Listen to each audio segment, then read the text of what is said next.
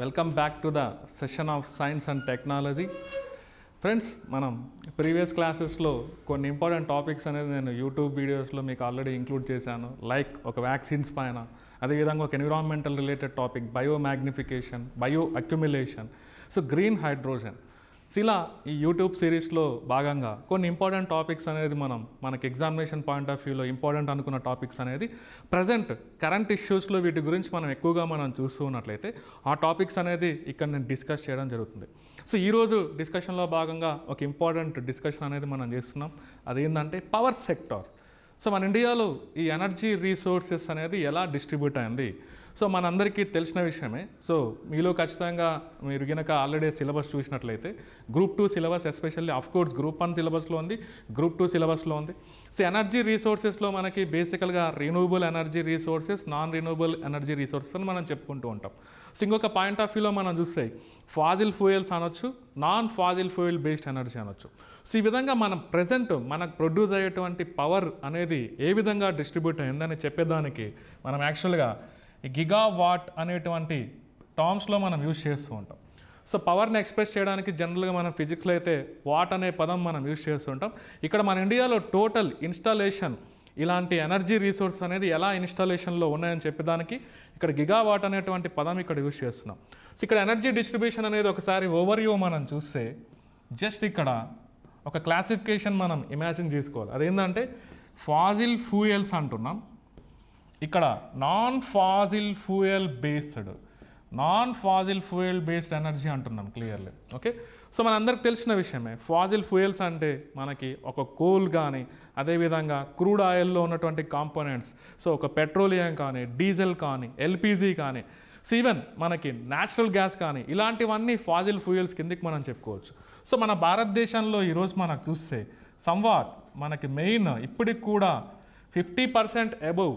So మన ఇండియాలో ఉన్నటువంటి పవర్ సెక్టార్లో ఇన్స్టాలేషన్లో ఉన్నటువంటి పవర్ డిస్ట్రిబ్యూషన్ మొత్తం దాదాపుగా 50% కంటే ఎక్కువ కోల్ ఫార్మాట్లోనే ఉంది. కోల్ నుంచి ప్రొడ్యూస్ అయ్యేటువంటి పవర్ అనేది ఉందనేది మీరు గమనించాలి.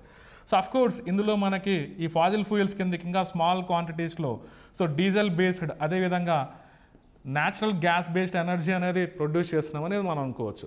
సో అఫ్కోర్స్ ఇప్పుడు మనకు చూస్తే మనకి అరౌండ్ మన ఇండియాలో టోటల్ పవర్ డిస్ట్రిబ్యూషన్ అనేది 408 గిగావాట్లో మనకుంటే, అంటే మనకి ఇండియాలో టోటల్ పవర్ ఇన్స్టాలేషన్ అనేది కొడితే క్లియర్గా మనకి ఉన్నటువంటి వెబ్సైట్స్లో, మన గవర్నమెంట్ అథెంటికేటెడ్ వెబ్సైట్స్లో మనం చూస్తే క్లియర్గా 408 గిగావాట్ వాల్యూ అనేది కనిపిస్తూ ఉంటుంది. అఫ్కోర్స్ ఇది చేంజ్ అవుతూ ఉంటుంది.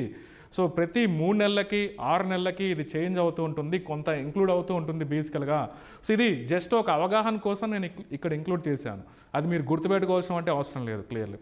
ఎనీహౌ ఇందులో మెజారిటీ ఫార్మాట్ అనేది మనకి ఈ ఫార్మాట్లోనే ఉంది. ఇప్పటికి కూడా మనము క్లియర్గా మనకు చూస్తే సో దాదాపుగా నియర్లీ 60%, అంటే నియర్లీ మనకి ఒక 58-59% అనుకోవచ్చు ఫాజిల్ ఫ్యూయల్ ఫార్మాట్లోనే పవర్ అనేది ఇన్స్టాలేషన్లో ఉంది.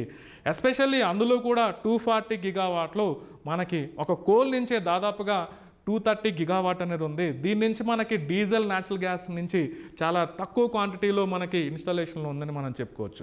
సో ఇది దీని కంట్రిబ్యూషన్. సో ఈ రోజు కూడా మెజారిటీ మన ఇండియాలో ఫాజిల్ ఫ్యూయల్ ఫార్మాట్లోనే డిస్ట్రిబ్యూట్ అయింది పవర్ అనేది మనం గమనించాలి క్లియర్లీ. సో ఈ విషయానికి వస్తే మనకు నియర్లీ అప్రాక్సిమేట్లీ అనుకోవాలి, ఇది అప్రాక్సిమేట్లీ క్లియర్లీ.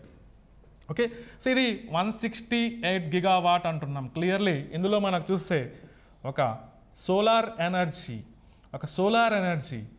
విండ్ ఎనర్జీ, అదేవిధంగా solar energy, wind energy, hydro energy. So హైడ్రోలో మళ్ళీ స్మాల్ హైడ్రో, లార్జ్ హైడ్రో అనేటువంటి ఫామ్స్లో large hydro power station, small hydro power stations మనం చూడవచ్చు. సో అఫ్కోర్స్ బయోమాస్ ఫార్మాట్లో క్లియర్గా లాస్ట్లో మనకు చూస్తే nuclear energy. So nuclear energy అనేది కూడా నాన్ ఫాజిల్ ఫ్యూయల్ బేస్డ్ కిందికి మనం గమనించాలి. బట్ అఫ్కోర్స్ ఇక్కడ ఇవన్నీ మనకు చూస్తే ఇక్కడి వరకు మనకు చూస్తే ఇవన్నీ renewable energy resources. So of course ఇదంతా మనకి నాన్ రిన్యూవబుల్ ఎనర్జీ రీసోర్సెస్ అని మనం చెప్పొచ్చు. ఇక్కడ ఉండేది న్యూక్లియర్ ఎనర్జీ కూడా నాన్ రిన్యూవబుల్ ఎనర్జీ రీసోర్స్ కిందికి మనం చెప్పొచ్చు. సో మనకున్నటువంటి non Faasil fuel based energy రీసోర్సెస్లో ఇక్కడ ఎస్పెషల్లీ న్యూక్లియర్ ఎనర్జీ అనేది non non renewable energy resource కిందకి మనం చెప్పొచ్చు. సో మనకి ప్రజెంట్ న్యూక్లియర్ ఎనర్జీ యొక్క కంట్రిబ్యూషన్ అనేది మన ఇండియాలో చాలా తక్కువ క్వాంటిటీలో 5th ప్లేస్లో ఉందనేది గమనించాలి క్లియర్లీ. సో మన ఇండియాలో న్యూక్లియర్ పవర్ స్టేషన్స్ అనేది ఉన్నాయి. సో ఫర్ ఎగ్జాంపుల్ ఒక కర్ణాటకలో మనం చూస్తే కైగా అని, అదేవిధంగా తమిళనాడులో చూస్తే కూడంకులం కాల్పాకం అని, గుజరాత్లో చూస్తే కాక్రాపర్ అని, అదేవిధంగా మహారాష్ట్రలో చూస్తే తారాపూర్ అని, సో నార్త్లో మనకు చూస్తే ఉత్తరప్రదేశ్లో మనకు చూస్తే నరోరా అని, రాజస్థాన్లో మనం చూస్తే రావత్ భాటా అని. సో ఇలాంటి పవర్ స్టేషన్స్ దాదాపుగా 7 nuclear power స్టేషన్స్లో nuclear energy, nuclear ఫిజన్ని base చేసుకొని, కేంద్రక విచ్చిత్తి చర్యలను బేస్ చేసుకొని న్యూక్లియర్ ఎనర్జీ అనేది ప్రొడ్యూస్ చేస్తుంది. ఎనీహౌ ఈ ఎనర్జీ విషయంలో చూస్తే మన భారతదేశంలో 5వ స్థానంలో ఉంది ఓవరాల్గా న్యూక్లియర్ ఎనర్జీ కంట్రిబ్యూషన్ అనేది మనం చూస్తే. సో ఇలా మనకి పవర్ అనేది డిస్ట్రిబ్యూట్ అయిందనేది మీరు గమనించాలి ఫ్రెండ్స్ క్లియర్లీ. సో అఫ్కోర్స్ మనకి మెజారిటీగా non Faasil fuel based energy రిసోర్సెస్లో మనం చూస్తే మెజారిటీగా ఈ సోలార్ ఎనర్జీ ఫార్మాట్లోనే ఉంటుంది. దాదాపుగా ఇదే మనకి ఈరోజు మనకి ఒక 55 గిగావాట్ అనేది ఆల్రెడీ ఇన్స్టాలేషన్లో ఉందని మనం చెప్పుకోవచ్చు. సో విండ్ ఎనర్జీ అనేది 46 గిగావాట్లో, స్మాల్ హైడ్రో అనేది 5 గిగావాట్, అదేవిధంగా లార్జ్ హైడ్రో అనేది అరౌండ్ 45 గిగావాట్లో, బయోమాస్ అనేది 10 గిగావాట్. నియర్లీ మనకి ఇది చూస్తే న్యూక్లియర్ ఎనర్జీ అనేది ఇప్పటికైతే మనకి ఇంకా 7 గిగావాట్ నుంచి 8 గిగావాట్ మధ్యలో ఉందని మనం చెప్పుకోవచ్చు. అఫ్కోర్స్ అప్కమింగ్ డేస్లో న్యూక్లియర్ ఎనర్జీ యొక్క వాటా అనేది ఇంక్రీజ్ అవనుంది. ఎందుకంటే కొత్తగా రానున్నటువంటి 10 సంవత్సరాల్లో కొత్తగా న్యూక్లియర్ పవర్ స్టేషన్స్ అనేది అడిషనల్గా న్యూక్లియర్ రియాక్టర్స్తో నిర్మించి అక్కడ రన్ చేసినట్లయితే దీని యొక్క కంట్రిబ్యూషన్ అనేది సమ్వాట్ ఒక 50 గిగావాట్ వరకు రీచ్ అయ్యేదానికి స్కోప్ ఉంది. సో మోర్ ఓవర్ దీని టార్గెట్ అనేది మనం చూస్తే ఈరోజు మనకి యాక్చువల్గా ఇది 40%, సో అరౌండ్ మనకి 41% అనేది పర్సంటేజ్లో దీని వాటా ఉన్నప్పటికీ కూడా సో 2030 నాటికి మనకు వస్తే 2030 నాటికి వెరీ వెరీ ఇంపార్టెంట్ థింగ్, ఈ 2030 నాటికి ఈ non Faasil fuel based energy అనేది మన ఇండియాలో దాదాపుగా 500 గిగావాట్ అనేది ఉండాలనేది ప్రస్తుతం మన భారతదేశం యొక్క లక్ష్యం అని గుర్తుపెట్టుకోవాలి క్లియర్లీ. సో మన ఇండియా యొక్క టార్గెట్ 2030కి వచ్చేటప్పటికి non Faasil fuel based energy target ఏందని ఎప్పుడన్నా ఆబ్జెక్టివ్ క్వశ్చన్లు అడిగితే అది క్లియర్గా 500 గిగావాట్ అని మనం చెప్పొచ్చు. అఫ్కోర్స్ వీటి యొక్క కంట్రిబ్యూషన్ అనేది మనం ఆర్డర్లో మనం చూస్తే సోలార్ ఎనర్జీ అనేది టాప్లో ఉంది, తర్వాత మనకి విండ్ ఎనర్జీ, తర్వాత మనకి ఈ లార్జ్ హైడ్రో పవర్, తర్వాత మనకి బయోమాస్ ఎనర్జీ, తర్వాత న్యూక్లియర్ ఎనర్జీ, ఇలాంటివి బేసికల్గా మనం చూసినట్లయితే ఇదంతా మనకి ఎగ్జామినేషన్ పాయింట్ ఆఫ్ వ్యూలో వెరీ వెరీ ఇంపార్టెంట్ అని అనుకోవచ్చు. సో ఇలా మన ఇండియాలో పవర్ సెక్టార్ అనేది ఈ విధంగా డిస్ట్రిబ్యూట్ అయిందనేది మీరు ఖచ్చితంగా గుర్తుపెట్టుకోవాల్సిన విషయం.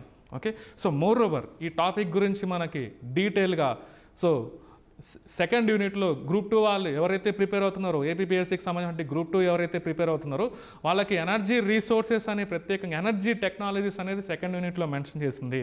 సో ఆ యూనిట్కి సంబంధించి డీటెయిల్గా వీటి గురించి ప్రిపేర్ అవ్వాల్సిన అవసరం ఉంది బేసికల్గా. సెనీహో మనకు ప్రజెంట్ ఇక్కడ మనకు చూస్తే ప్రజెంట్ కంట్రిబ్యూషన్ అనేది వీటి నుంచే ఉంది, non Faasil fuel based energy అనేది.